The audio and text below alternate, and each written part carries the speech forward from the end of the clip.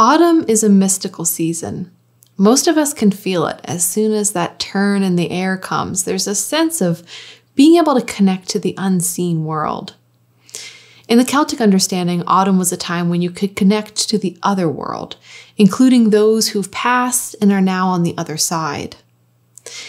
In many traditional cultures around the world, there was an essential role that seems to awaken back into our memory each autumn. And this is the role of the psychopomp. Are you a psychopomp? I'm Asia Suler, Earth Intuitive, teacher and author of Mirrors in the Earth, and this video is here to help you find out.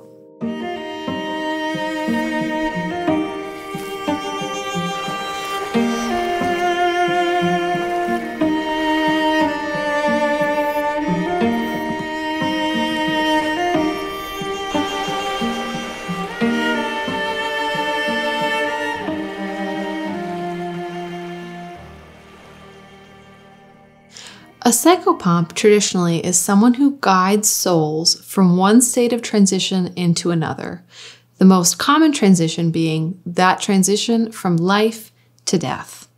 A psychopomp's role is to make this transition easier. Psychopomp comes from the Greek psychopompus, which means guide of souls. We often think of psychopomps as angels, spirit guides, deities, but humans can be psychopomps too. So the first time I heard this word, it really helped me make sense of some experiences that I had had in my life. Starting when I was in my teenage years, I would have dreams where people who had recently passed on would come and ask for my help. Sometimes in these dreams, people who had recently departed would come and ask me to share a message, give their loved one a hug, or simply come to tell me that they were safe and sound on the other side. So I started to have these experiences where in my dreams, I would encounter folks who had recently crossed over, and I noticed that I was often helping them in some way, passing on a message, helping them feel safe and comfortable on that other side. And when I heard the word psychopomp, I remember thinking, oh, that's what's happening in my dream time. So here's some questions to help you discover whether you are a psychopomp. So the first question would be, do you have literal dreams with people who've passed on? Often, if you have this innate ability to be a psychopomp, folks who have recently passed will come to you in your dreams, or even folks who've been on the other side for a while. They might come with messages, they might come with tidings, they might ask you to pass those messages on to other people, but really pay attention to your dreams and really open to the possibility that these dreams aren't just the random firings of your mind, but are very literal encounters in the unseen world. I often find that these dreams come much more readily in the autumn time because this is the time when the veils are the thinnest. So it's really common for me to start to have these dreams every autumn.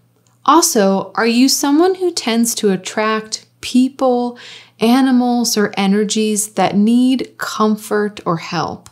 I often find that if you are someone who tends to draw in folks who are in any kind of transition in their life, a transitional moment or time where they're just seeking solace, and you tend to be someone who draws in those folks who you just notice that they end up kind of coming into your sphere, you probably have some ability as a psychopomp.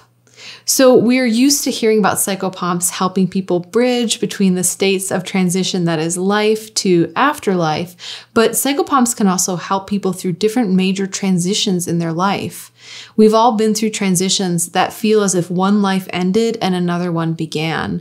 So if you are drawn to things like psychology or the study of the unconscious, this alone might be an indicator that you have this ability to act as a psychopomp, a guide of souls. And finally, are you someone that finds it easy to navigate treacherous terrain?